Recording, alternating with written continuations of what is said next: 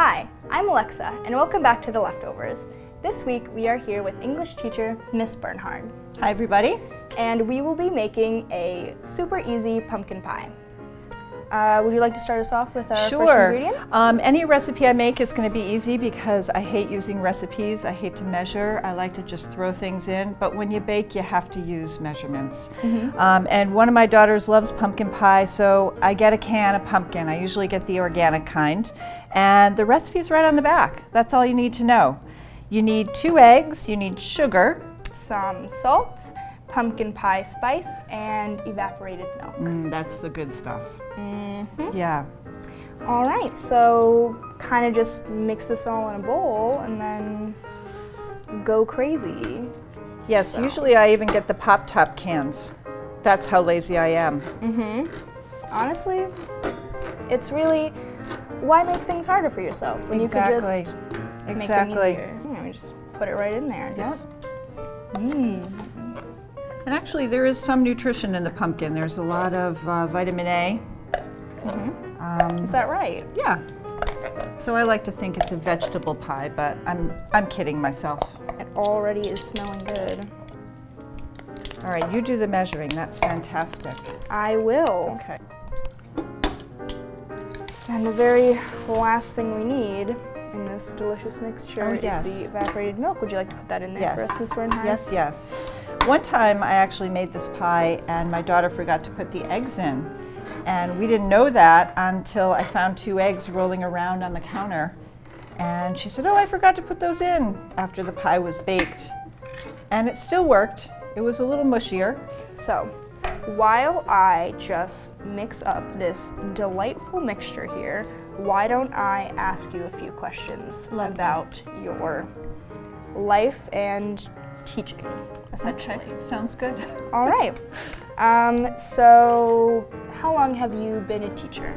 Well, I've been a teacher for 25 or 7 years. I started in Springfield for 5 years, and I've been here since 1998.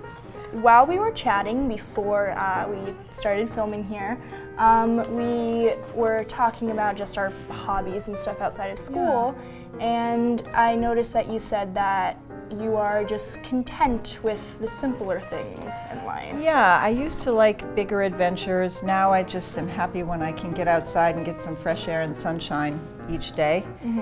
But I do love biking and skiing. Once you have your mixture at about this consistency, you will preheat your oven to 425, let it preheat for about 15 minutes, then turn it down to 350 and cook it for an hour to an hour and a half, depending on your oven. So we have our beautiful pie here, as you can see. It is lovely. Absolutely lovely, looks delicious. Would you like to dig in? Sure. We don't have a knife, so oh, we don't need. We're gonna go old school slumber party and style. I'm just gonna put some of the crust right on my spoon. Oh yeah. Cheers. Delicious. That's really good. Wow, we're good bakers. Yes, we are. Yeah. So tips for students. You have to remember that really, even though we think we're each the center of the universe, we're not. And you have to remember that we're really just a speck of dust. Sometimes that's a little terrifying, and sometimes it is a great relief. You don't have to do everything all the time, and you certainly don't have to do it perfectly. What type of students do you wish to teach? And what I mean is, kid comes into your class, how do you hope you've affected them by the time they leave?